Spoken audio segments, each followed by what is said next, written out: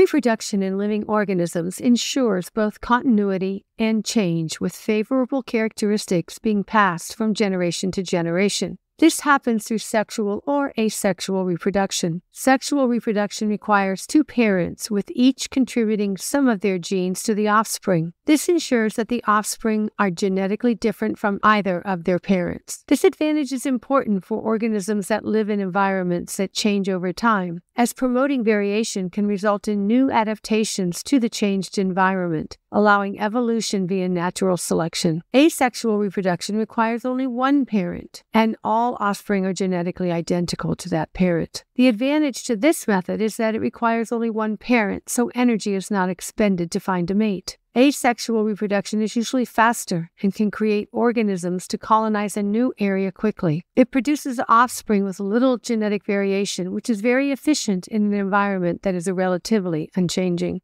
The production of haploid cells occurs by reduction division and meiosis. The number of chromosomes in each gamete is half of what is found in diploid cells. Diploid cells have chromosomes that exist in homologous pairs, a maternal chromosome and a paternal chromosome. Each new individual produced from sexual reproduction has a unique new combination of chromosomes. During the cell cycle in the S, or synthesis phase, DNA is replicated, producing a pair of chromatids from each chromosome. At the end of meiosis, each cell contains a random split of the chromosomes, which means each gamete has one chromosome from each of the homologous pairs. This is called haploid. For humans, our diploid number is 46, so our haploid number is 23. There are three ways genetic variation can occur. 1. Crossing over, which leads to recombination of alleles. This occurs during meiosis 1 during prophase 1. 2. Random orientation and division of chromosomes, which occurs during metaphase 1. This is sometimes called independent assortment of chromosomes. And 3. Random fertilization. There are millions of egg and sperm possibilities for just one set of parents. Fertilization occurs when gametes fuse to form a single cell. This restores the diploid number. Separating sexes into males and females for sexually reproducing organisms sheds light on how their reproductive structures operate. The primary difference is that male gametes travel to reach the female gametes, and this brings about differences in morphology between them, even though both are created via meiosis. Sperm are the male gamete and are motile due to the presence of a flagella. They are also much smaller than the egg.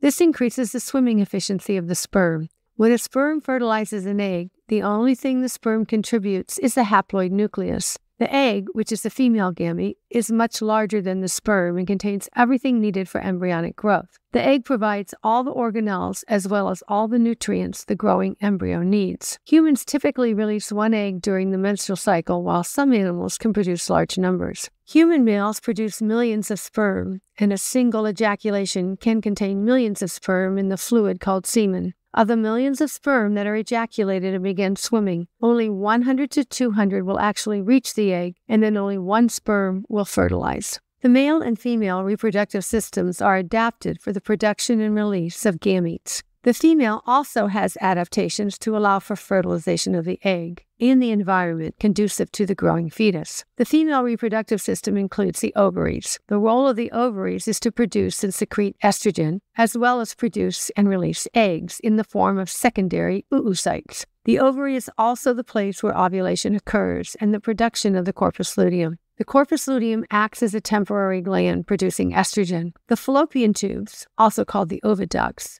are ducts that carry the egg from the ovary to the uterus. The uterus is a muscular organ where the embryo will implant and develop into a fetus. The lining of the uterus is called the endometrium, which is highly vascular. The lower part of the uterus is called the cervix, which has an opening for sperm to enter via the vagina and provides the exit for the baby. The vagina is a muscular tube that leads from the uterus to the outside. This is where semen is ejaculated and serves as the birth canal for the exit of the baby. Males have testes, which are composed of small tubes called seminiferous tubules. It is in these tubules that sperm are produced. The epididymis sits on top of the testes and is the place where sperm go after production to mature and become capable of swimming. Both the testes and the epididymis are located externally in a sac called the scrotum. This is necessary as sperm production and maturation are unable to occur at body temperature. A muscular tube called the vas deferens carries the sperm from the epididymis to the urethra during ejaculation. The urethra is the tube that goes through the penis and out of the body. The penis is the organ that becomes erect as a result of blood engorgement and allows ejaculation. There are glands that produce fluid to the semen. The seminal vesicles produce seminal fluid, as does the prostate gland. The prostate gland sits at the base of the bladder, producing much of the seminal fluid as well as carbohydrates for the sperm. For the exam, you need to be able to label each of these structures and state their functions.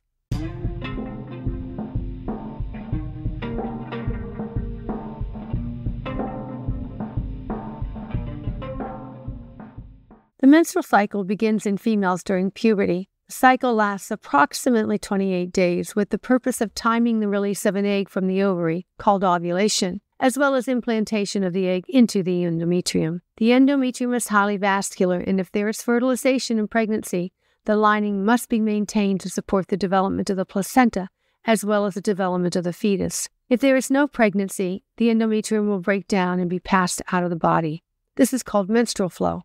The hypothalamus is the control center for the menstrual cycle and produces a hormone called gonadotrophin-releasing hormone, which targets the pituitary gland. The pituitary gland then produces and releases two hormones, FSH, or follicle-stimulating hormone, and LH, or luteinizing hormone. Both hormones target the ovaries and have several effects. One effect is to increase the production and secretion of estrogen from the follicle cells of the ovary. Estrogen targets the endometrium and causes it to increase the density of blood vessels. This is a positive feedback loop, as estrogen stimulates the pituitary gland to secrete more FSH and LH. The increase in FSH and LH cause the production of structures called Graafian follicles. Within the ovary are structures called follicle cells and the reproductive cells, possible future eggs. They are in a state of development called oocytes. FSH and LH will cause these follicle cells and the oocyte to become Graafian follicles. A spike in LH will cause ovulation. The oocyte is released along with the Graafian follicle's inner ring of follicle cells. This is what will enter the fallopian tube soon after ovulation. The outer ring of the Graafian follicle will remain and begin to secrete progesterone. This outer ring also begins to divide and fill the wound left by the ovulation, forming the corpus luteum. The corpus luteum produces progesterone for only 10 to 12 days after ovulation. If there is no fertilization, the corpus luteum will disintegrate, decreasing the production of progesterone and causing the endometrium to break down.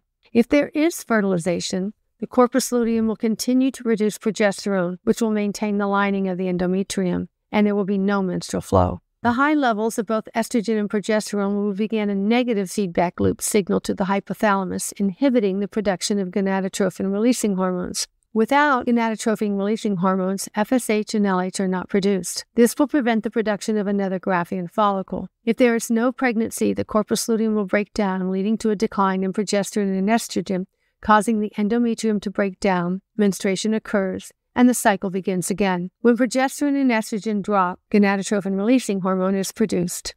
We can divide the cycle into two components. The ovarian cycle controls the production and release of eggs, and the cyclic release of estrogen and progesterone. The uterine cycle controls the preparation and maintenance of the lining of the uterus in order to receive a fertilized egg. It is critical that the timing of these two be synchronous. During sexual intercourse, millions of sperm are ejaculated and deposited into the vagina. The sugar in the semen is used by the sperm for energy to swim. The sperm must find the opening of the uterus, the cervical opening, and swim up endometrial lining to the fallopian tubes. If the woman has ovulated, there may be an egg in one of the fallopian tubes. Very few sperm actually reach the location of the egg, which is the reason for millions of sperm being ejaculated. Fertilization occurs in the fallopian tube, and no single sperm is able to accomplish the act of fertilization. It takes many sperm to penetrate the follicle cell layer, the zona pellucida, surrounding the egg. The zona pellucida is a gel composed of glycoproteins. Several sperm will release hydrolytic enzymes found in the acrosome at the tip of the sperm. Only one sperm will reach the plasma membranes first, and that is the sperm that will fertilize the egg. It is important to know that the sperm does not actually enter the egg. The membranes of the sperm and egg fuse, and the haploid nucleus of the sperm enters the egg. The egg produces vesicles to destroy the flagella and mitochondria of the sperm. The haploid nucleus of both the sperm and egg are now inside the egg, and chromosomes remain separate for a time, and membranes form around each. These are called a pronucleus. The DNA will undergo replication in preparation for mitosis. The two pronuclei come together and the temporary membranes dissolve. It takes about 30 hours after the fertilization for the first mitotic cell division to occur. By the end of day 3, 16 cells will have formed. Infertility is the inability to conceive a child. There are many reasons for infertility, such as low sperm count in males, impotence, irregular ovulation, and obstructed fallopian tubes. Frequently, parents who have difficulty with having children may turn to a process called in vitro fertilization, or IVF. The female will undergo hormone therapy to suspend her natural menstrual cycle. Other hormones will then be given, including FSH, to stimulate the production of many Graafian follicles. These eggs are removed surgically and fertilized externally. 1 to 3 healthy embryos are then introduced into the female uterus for implantation. Any embryos not used can be frozen for future use.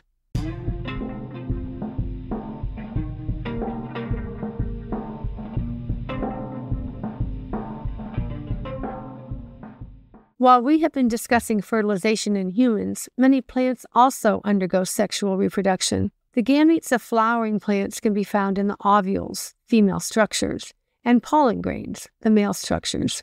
Meiosis gives rise to the ovules and pollen grains, while mitosis produces the actual gametes. Many species of flowering plants are hermaphrodites and have both male and female structures, which allows for self-pollination. The disadvantage to self-pollination is the loss of genetic diversity. Cross-pollination is the transfer of pollen from one plant to another, and there are many flower adaptations to facilitate this process. The petals of flowers have color, markings, and scents to attract specific pollinators. Pollen develops in anthers and are usually situated where pollinators can come into contact with them. When the pollinator travels to another plant, the pollen can be transferred to the female part, called the stigma. This is sticky and the pollen grains can adhere to it. The pollen that is stuck to the stigma will begin to grow into a structure called a pollen tube. One pollen tube carries 2 male nuclei and each results in fertilization. Plants undergo double fertilization. One fertilizes an ovule nucleus to create a zygote, and the other fertilizes the other 2 nuclei in the ovule to create the endosperm.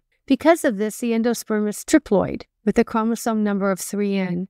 This produces the endosperm, which is needed by the embryo for nutrition.